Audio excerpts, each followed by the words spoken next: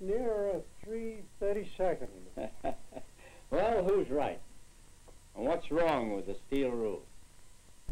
Well, the steel rule's all right, but not for that kind of measuring.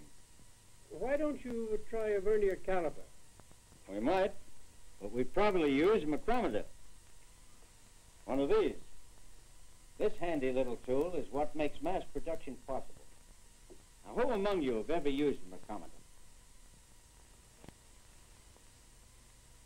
When you learn to use one of these, you'll be much more valuable to the company and be able to do a better job.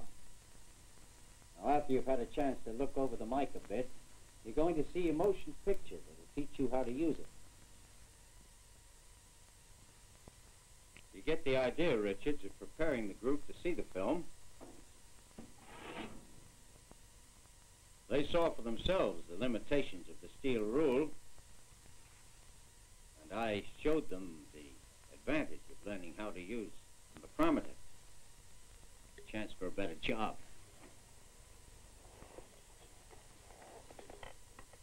But I wasn't quite ready yet to show the film.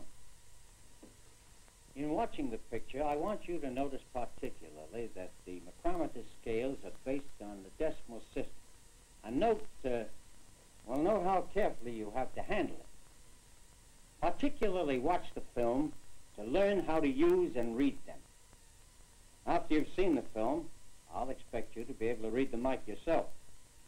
And you'll have a chance to show whether you can. Now we'll see the film. I see what you mean. If they know what they're looking for and why, there's more chance of their seeing it. That's right. And it also means that before you use a picture, you've got to know what's in it. Well, then the first thing for me to do is to see the film myself. That goes for the film strip. You've got to preview that too. Now here's the manual. These three things are a training package, a visual aids unit. Looks like a neat job. I can see that you can't very well make specific plans about how to use the film or the film strip until you've previewed them. I suppose the next step is to decide how and when and where they'll fit into my training plan. There's a third important step that's very often overlooked. That is, you make sure that your trainees know why they're seeing the film. In other words, prepare them. Prepare them so they'll want to see the film. With the micrometer film, you had the mics right there in the class with you. Suppose it had been a milling machine or a lathe. Well, it's not always necessary to see the machine before you see the film. But if it's practical, it's a good idea. Let them get a general idea of what the machine looks like. Take them to the machine. Show them some of the controls. Tell them what they'll see in the film and what you expect them to learn. Another idea is to ask questions, either written or oral, to find out what he already knows and doesn't know about the subject. I suppose holding discussion the way you did with the micrometer is another way of preparing them. Yes, and telling them what they're going to see is a fourth way. Sometimes you use one way, sometimes another. Sometimes you use them in combination. All right. Now, I previewed the film and the film strip. I know why I'm using them. The group knows why it's seeing the film. I've shown the film, now what? Well, that depends. But in all cases, you must follow through. Now, in using the micrometer film, I followed up the showing like this.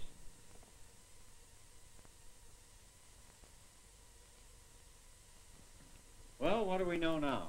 I think it looks pretty easy. I didn't quite understand what he meant by the feel of the micrometer.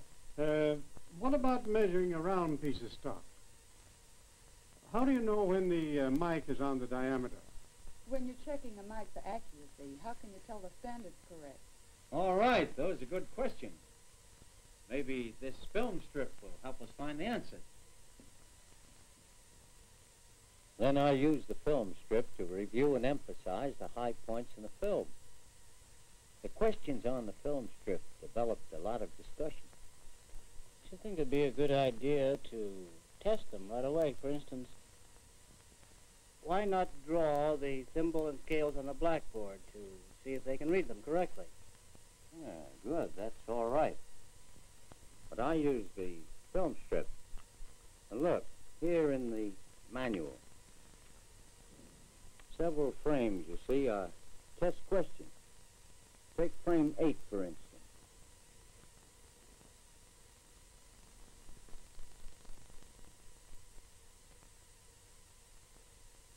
That's right, Thompson. 626,000. Now, here's another one. What's that reading, Miss Alexander? Now, remember, this is on a 2-inch mic. 1 and 750,000. That's right. Now, let's review the part about inside measurement.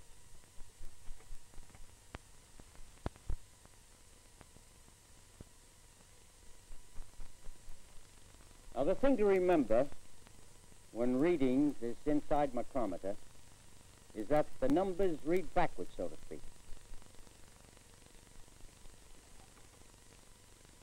Cromer, can you explain why those numbers read from right to left?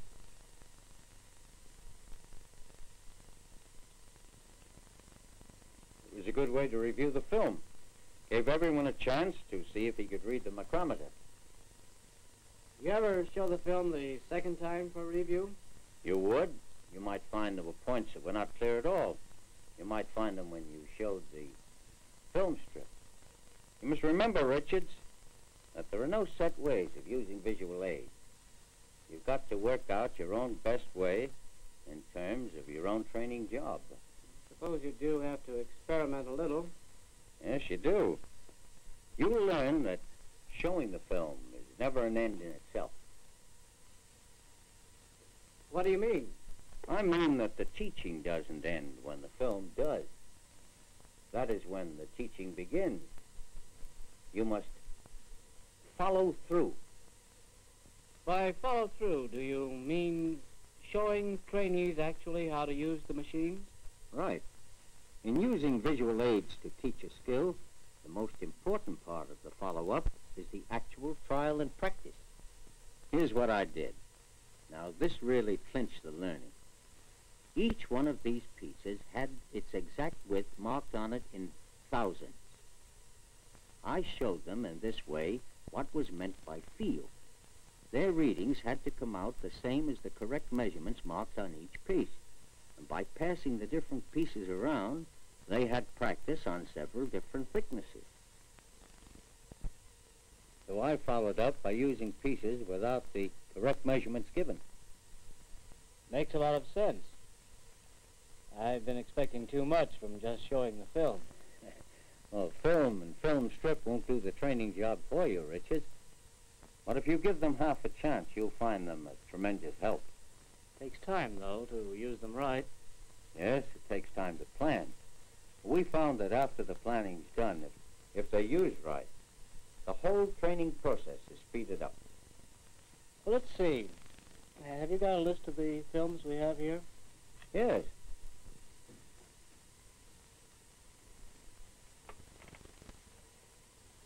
Here's one.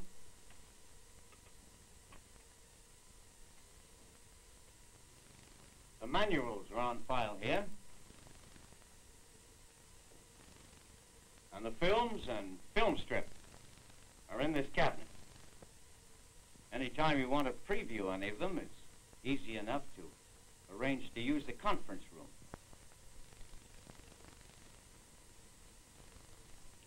In the meantime, I'd like to check this list against my training schedule. A quick way to find out what's in a picture is to look through the manuals.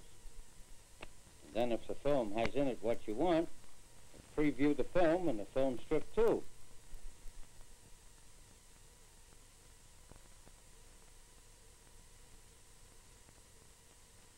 Then after seeing the film, make your plans for using it. When you know what's in the picture and what you want to put across, it's easy enough to figure how to prepare the trainees for seeing the film and how to get the most out of it.